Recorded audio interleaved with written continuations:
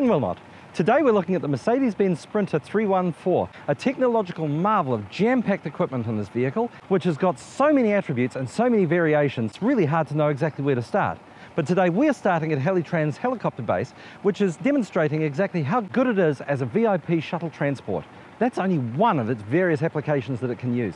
We're going to drive around a little bit today and we're going to show you a couple of variations on the theme, and you'll see for yourself exactly what we're talking about when we say why the Mercedes-Benz Sprinter is the van for all reasons and all seasons.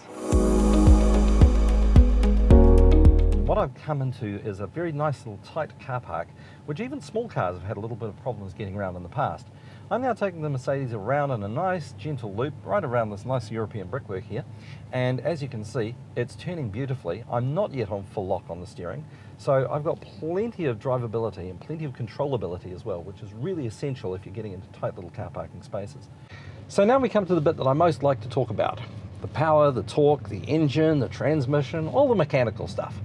Unfortunately, that's going to be a little bit complicated because the componentry that makes up the Sprinter line actually equates to about 1,000 different variations, and the engine and the transmission types are included in that, as is front-wheel drive, rear-wheel drive, or four-wheel drive, all of which you can specify as you wish from your Mercedes dealer. This particular model that we're driving today, which I think is running a 2.2 litre turbo diesel, is also running the G-Tronic, which is arguably the best transmission of the lot. It's my personal favourite, and I'm speaking that as a personal consideration, but the G-Tronic is just such a brilliant transmission. It is so fast, it is so smooth and so precise, and it is just the business. Mercedes has built this thing called crosswind assist, which is designed to counter exactly wind shear.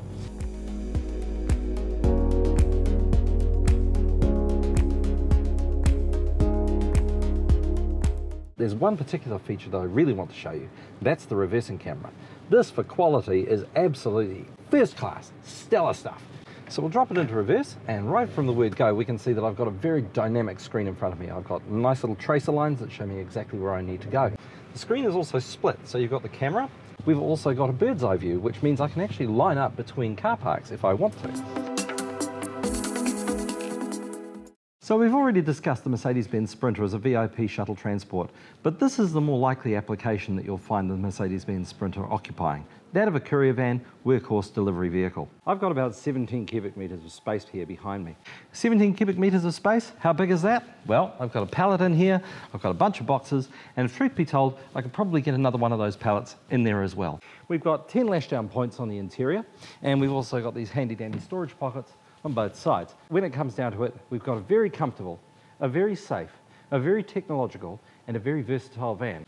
Really, what more do you want in a van? Probably the most visually technological aspect of the Mercedes-Benz Sprinter is this. This is the heart and soul of the interior cabin now, powered by artificial intelligence. And it basically means that I can say something to this vehicle, and it will do what I tell it to do. Watch this. Hey Mercedes! What can I do for you? Select radio. Tune to 97.4 FM. And there you have it. So far you can see the pretty much obvious things here, the phone integration, the radio, and back here we've got the Bluetooth. But if I move my finger, we can actually see all the other functions as well, which includes navigation, vehicle settings, vehicle information, and Mercedes-Benz Pro and the proprietary apps for the brand. But let's just have a look at some of these screens, because some of them are a bit more detailed than you might think. Settings, for example, tells me I've got the ESP system on and I've got G-Tronic activated. We can go back to vehicle information, which gives me a duplication of the display readout that I would normally see as a driver. So we have navigation, which is probably the prettiest one. We've also got a compass bearing, and we've got a three-dimensional display as well.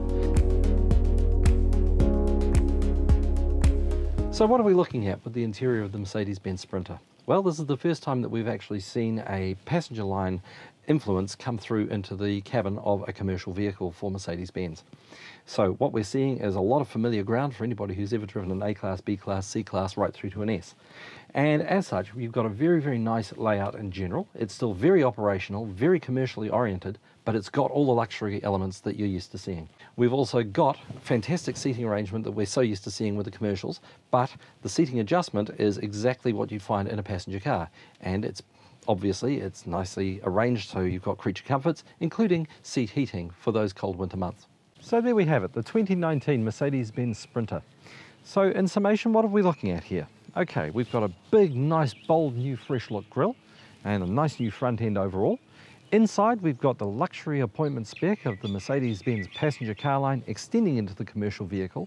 We have safety, we have technology, all the various permutations of body style, body shape, wheelbase, etc. We've also got the transmission changes, we've got the engine changes, and the drive systems. That whole package put together makes Mercedes-Benz the absolute ultimate pick for a commercial van.